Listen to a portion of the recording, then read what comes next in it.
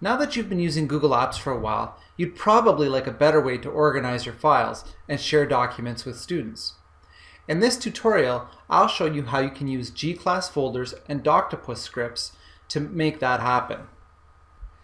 gClassFolders uses your Google Drive and sets up 4 folders for each class that you have. A view-only folder shared with every student in your class. That's ideal for handing out templates, notes to parents, things that you don't want students to edit. An editable folder in which every student in your class is able to edit any document that's in there. That's great for collaborative work where you'd like every student to be able to work on the same document. A teacher folder just for you. And gClassFolders also sets up a folder for each student in your class.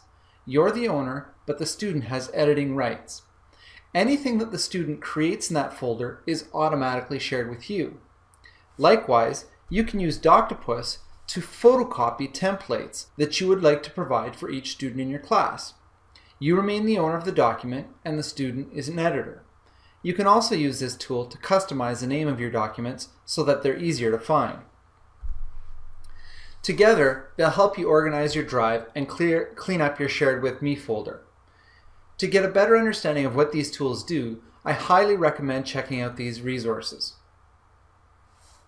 Our learning targets for this tutorial are to use gClassFolders to set up organized folders for your class, and to use Doctopus to share a document template with each student in your class.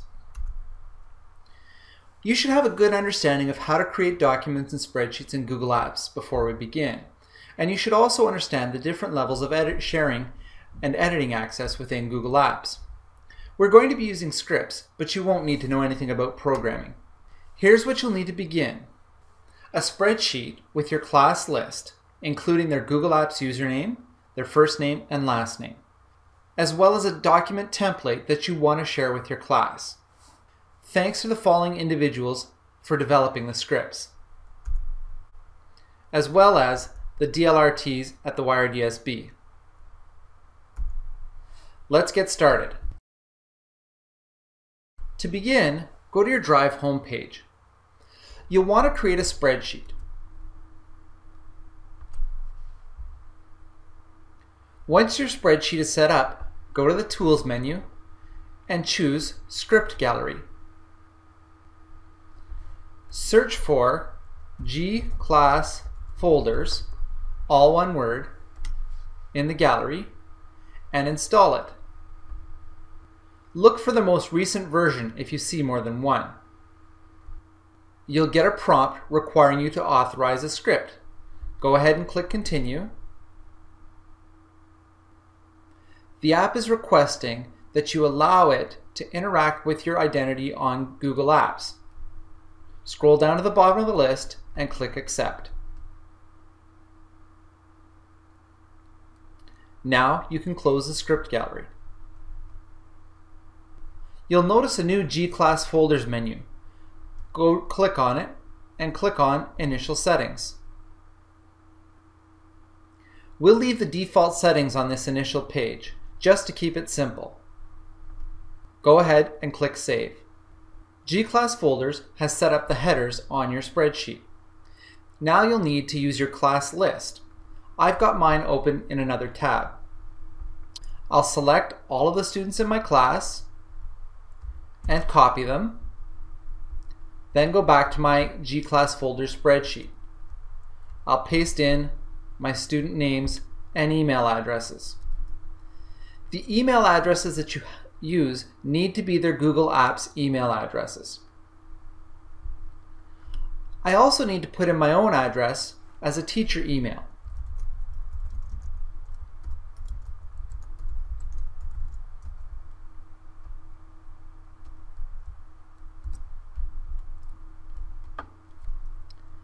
I need to put in a class name. The recommended way to use gClassFolders is to have a folder for each class. For example, one for math, one for science, one for language, etc.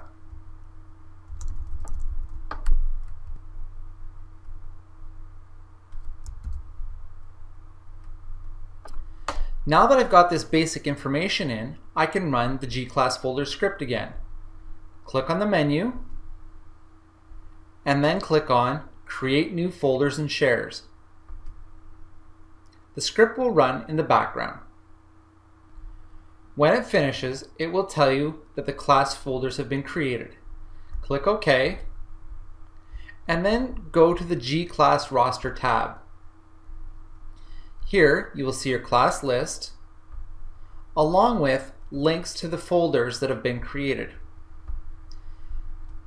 If you were to look in your drive, you would see a new folder called Language.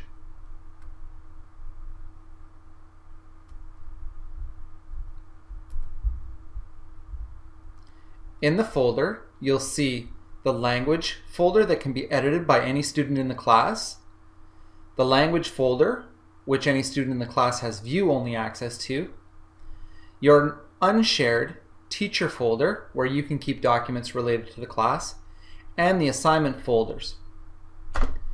In the assignment folders, we'll find a folder created for each student in the class.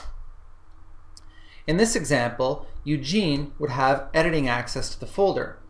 Anything that he creates in this folder will be shared between him and I.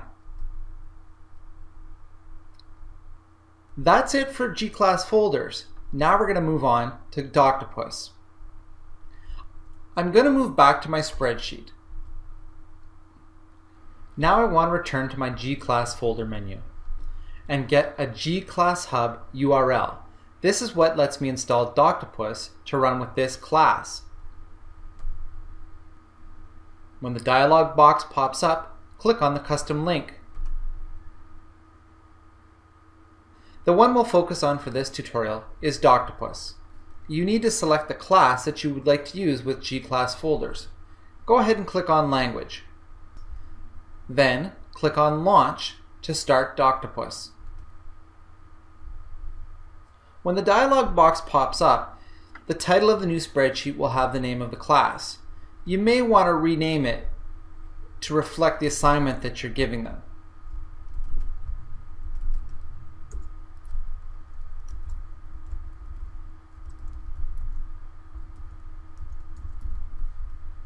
Then click on Create New Doctopus.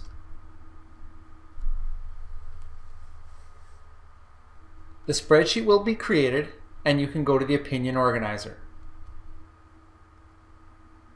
This spreadsheet already has your student names and it's tied to their student folders. You'll notice a new Doctopus menu at the top of the spreadsheet. At this point, it's a good idea to make sure that your document template is somewhere where you can find it. Here's a template that I'm going to work with. I'm going to drop it into that teacher folder in my language class by using the File menu and choosing Move to Folder. Find Language,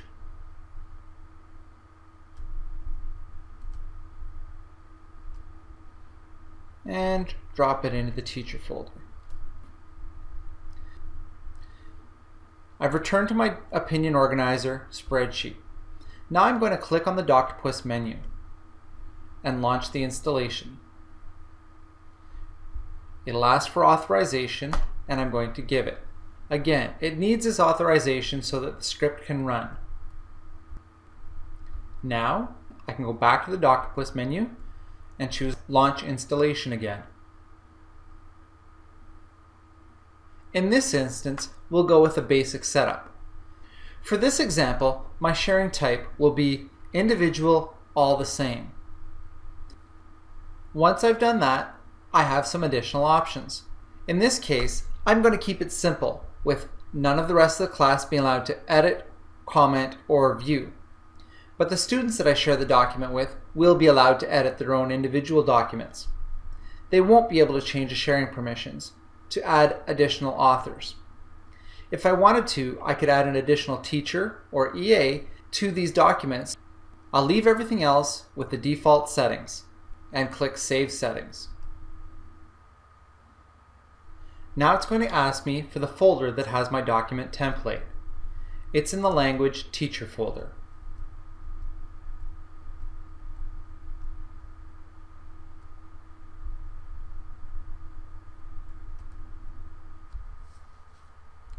I can can select my template file, which is the Opinion Organizer template. Now I'll click Save Settings. Now I'm going to choose a destination folder. I'll go with Opinion Organizer Demo.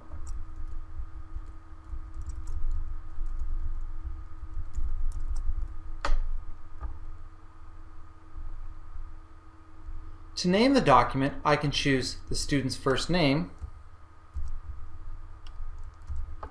from the list of variables and copy and paste it in.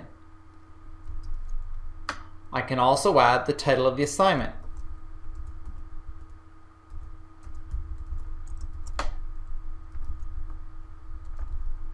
I may also want to put the date to make it easy for me to find.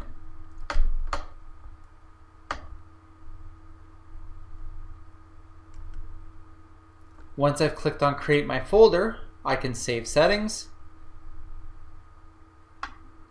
and the script will continue running. It offers me a chance to review, and then click Run, Copy, and Share.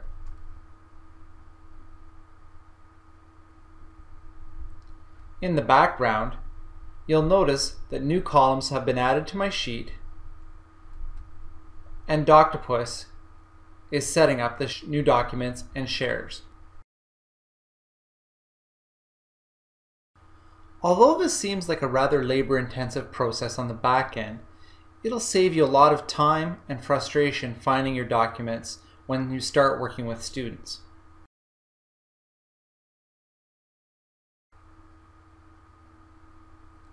The app tells me it's complete, and I click OK.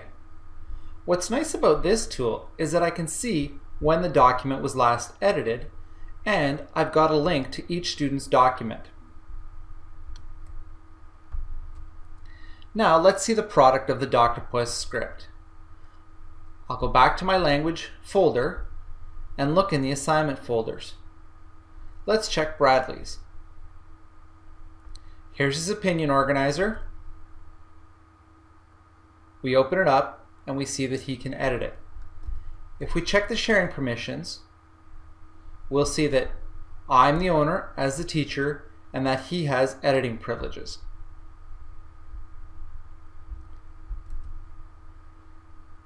That's it for Doctopus and gClassFolders. I hope you find the tutorial helpful.